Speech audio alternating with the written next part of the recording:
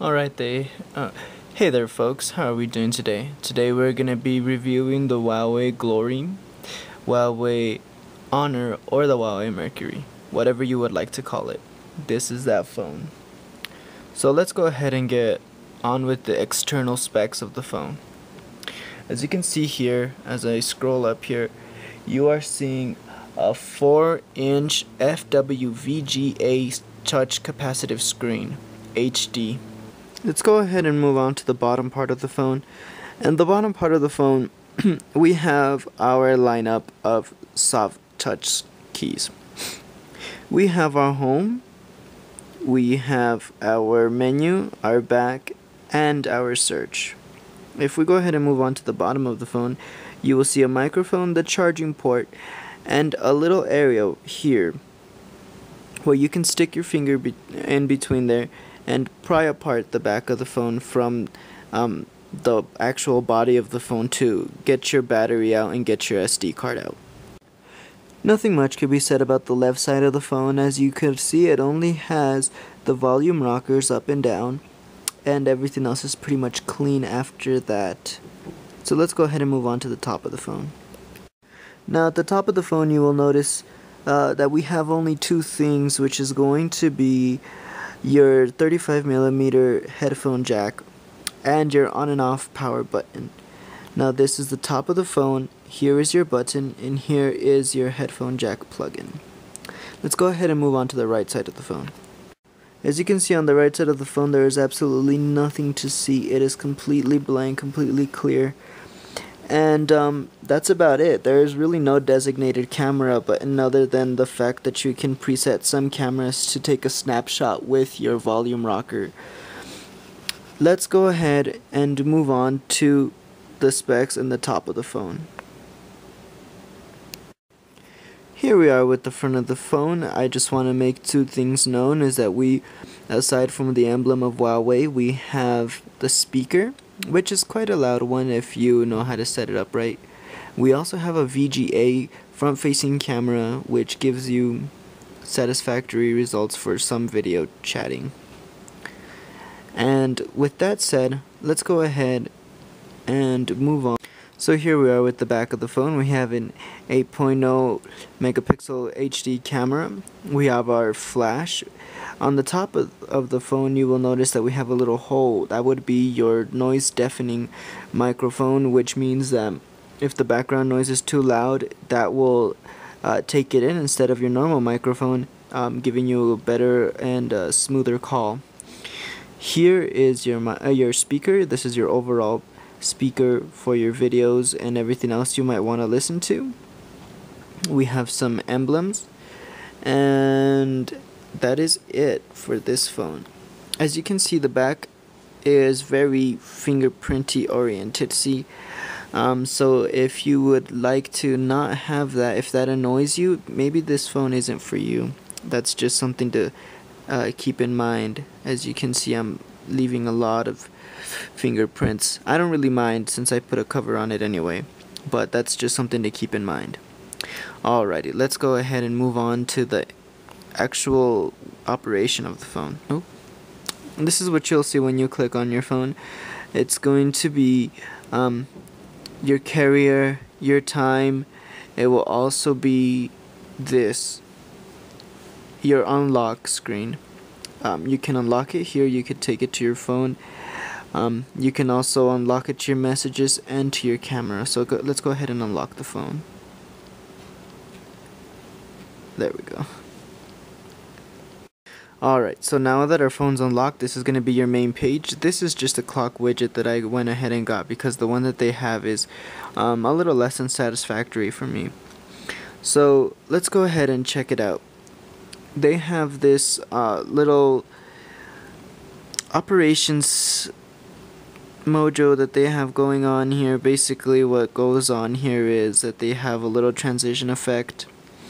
It's alright, it's kinda cool, keeps your phone different from any other phone. So we have our calling, we have our app drawer, and we have our browser. Here we are in the app drawer of the phone, and as you can see, some of these apps come pre-installed, other ones I installed myself. It doesn't take up too much memory, the ones that come pre-installed, as it does have 2 gigabytes of memory, of internal memory. So let's go ahead, and as you can see, swiping through is very nice, very easy to do, very smooth, very quick and responsive.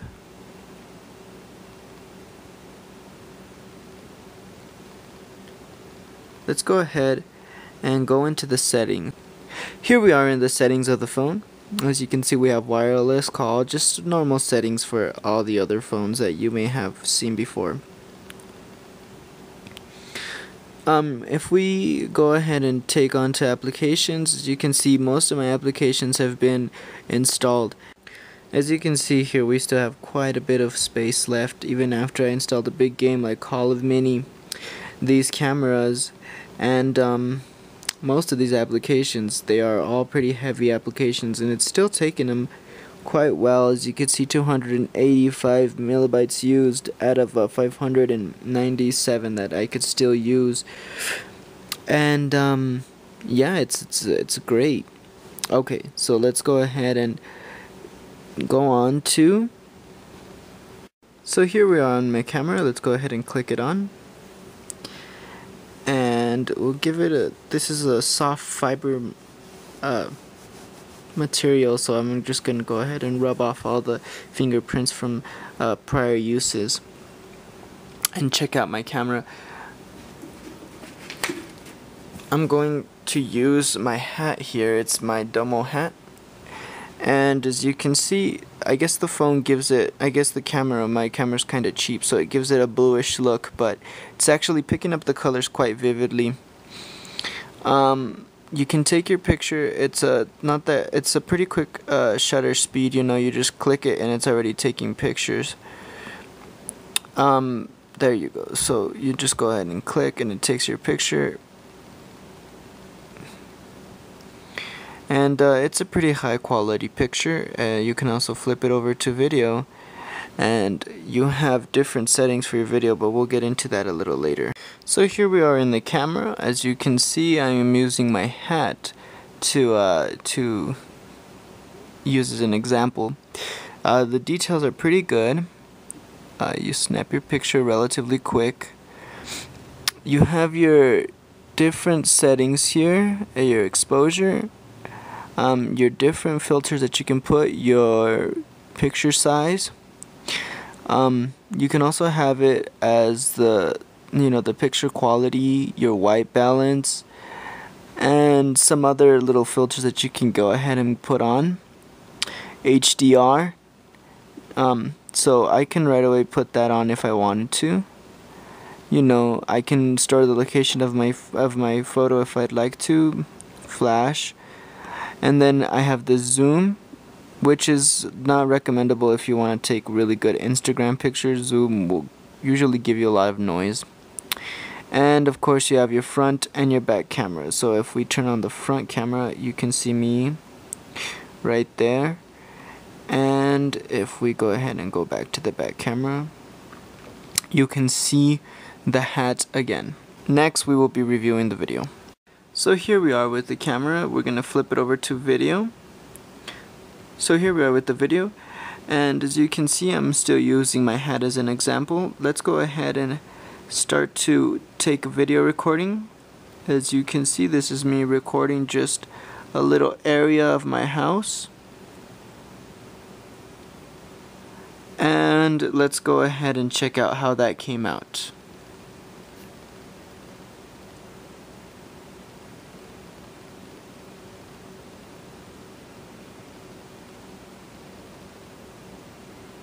As you can see, this is me recording just a little area of my house.